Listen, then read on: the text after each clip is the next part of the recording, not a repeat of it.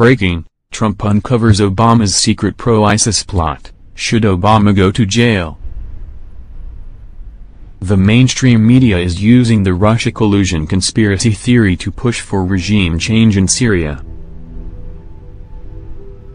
President Trump is ending a covert CIA program started by former President Obama in 2013.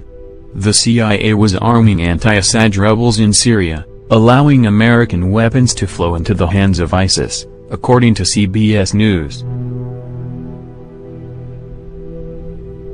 The program will be ended as President Trump continues to push back ISIS terrorists in Raqqa and Mosul. We should not be arming our direct enemies.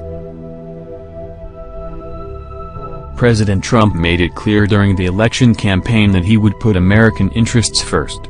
He was not going to be sucked into nation-building or attempts to topple foreign regimes. We have to straighten out our own house.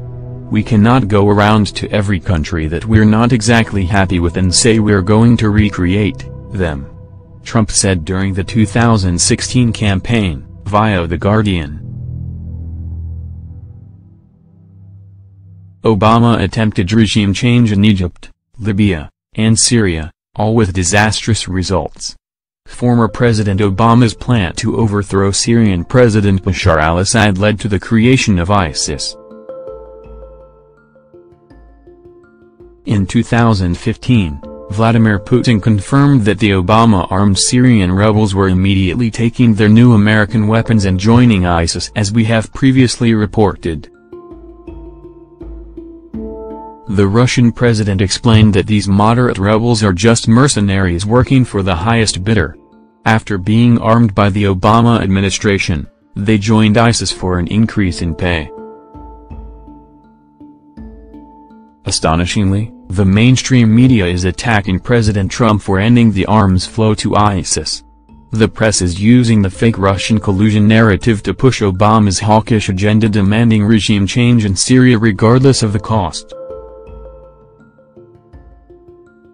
A narrative is being developed across the mainstream media that ending the covert CIA program was made at the behest of Vladimir Putin.